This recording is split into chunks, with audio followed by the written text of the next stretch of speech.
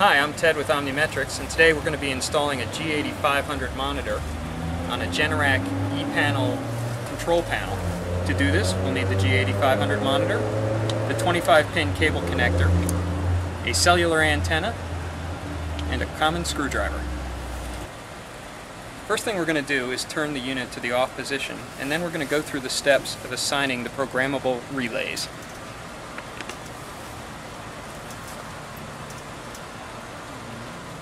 So now that we've taken the machine out of auto, and we've made it safe for us to work on it, the process for programming the controller there is the following. First, you have to use the left arrow key until you come to the entry that says parameter enter, or parameter entry, and then we press enter. Then we put in the password. This password is known to Generac personnel, and if you don't know the details, then call OMNIMETRIX and we can assist. Once we've gotten past the password, it brings us to the place where we'll see Digital I/O menu. At that point, we'll use the up-down arrow keys until we see displayed an indication of output 1 function.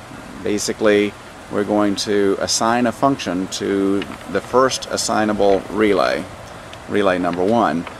We're going to push the up-down arrow keys until we come to common alarm in that list, and then we'll press enter.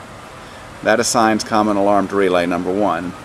Then we go through the same process, choose output number 2,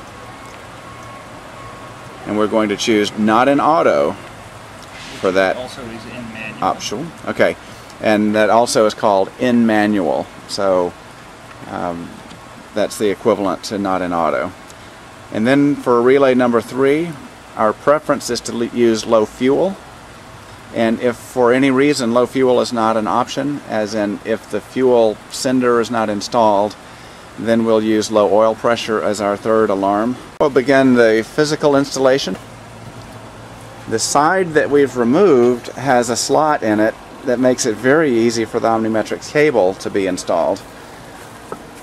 So here Ted's showing us that side panel, and now we're going to begin our connection of the wires into the controller. So we'll start with making the connection of our OMNIMETRIX black wire, and it's going to connect to this front terminal strip here. This is TB1 in Generac terminology, and it connects to wire number 0. Okay, now we're going to apply the OMNIMETRIX red wire.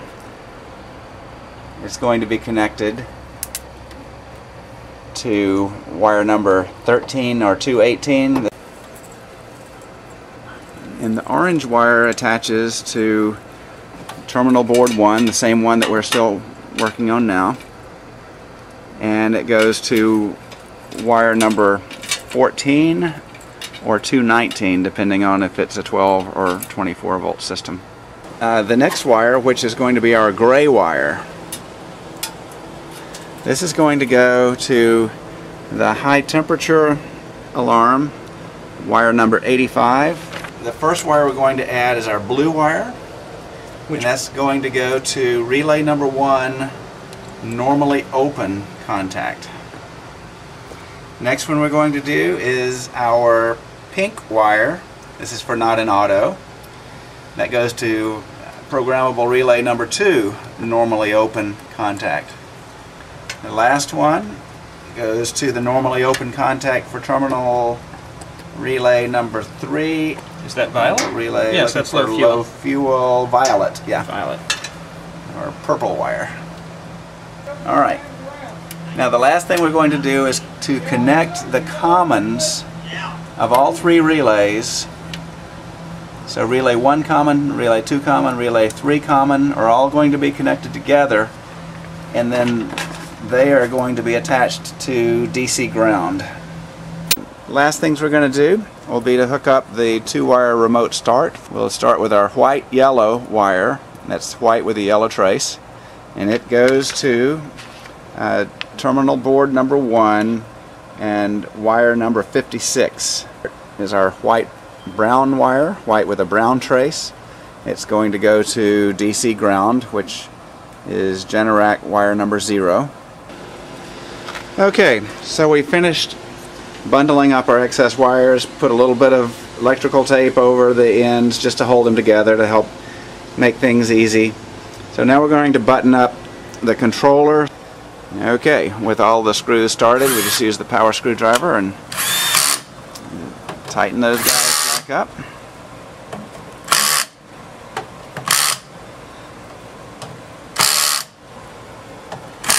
Okay, that's it for all of our wiring. Now the last two steps are antenna and installing the monitor module on top of the controller. We're going to go in through the end of the machine, and notice what Ted's doing here is just pulling the door weather stripping grommet down and inserting the antenna cable into the crack between the sheet metal pieces.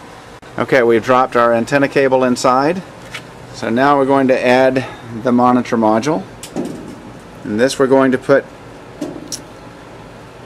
on the right hand side of the controller, relatively near the front.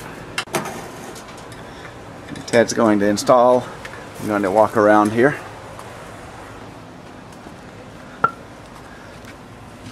Alright, so Ted has installed the antenna. Let's see if I can get in close enough to see it. Yep, right there. Now the 25-pin connector. Okay, so the OMNIMETRIX unit is now turned on. Our final steps will be to simply clean up our wiring. Okay, we've buttoned everything up. We've tied up our excess cable. And now we can see how to tell when the monitor is online. Notice the activity LED is blinking about every 3 seconds. Power LED is on, the network LED is on, and we're looking good. Successful installation.